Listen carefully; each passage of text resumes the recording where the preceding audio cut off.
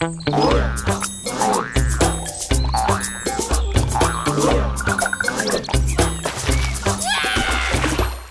welcome back to the world of Mystic Drums. I'm Lorne. You're out there. These guys are over here, and right beside me is a hi-hat. Jerry, Sary, say hi to the boys and girls.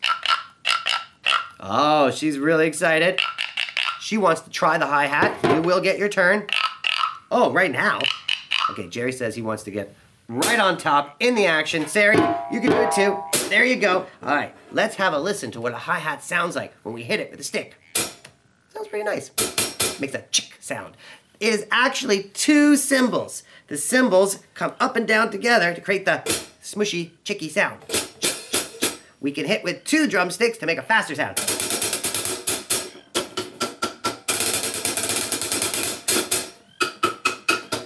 Now, we want to get serious about it. We're going to have to move our frogs over to hear how it sounds opening and closed.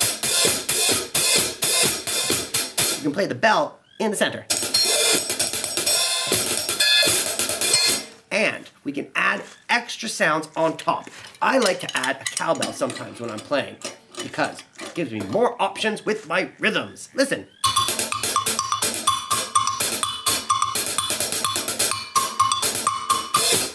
Awesome. I love the cowbell sound.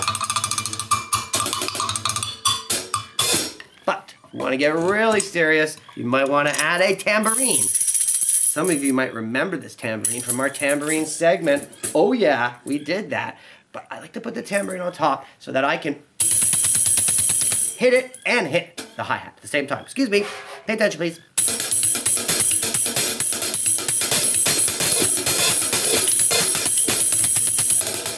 Now, when we're playing in our drum beat, usually we keep the hi-hat so that driving the force along with keep that pumping beat. Now, frogs, here's your chance. Do your frog solo.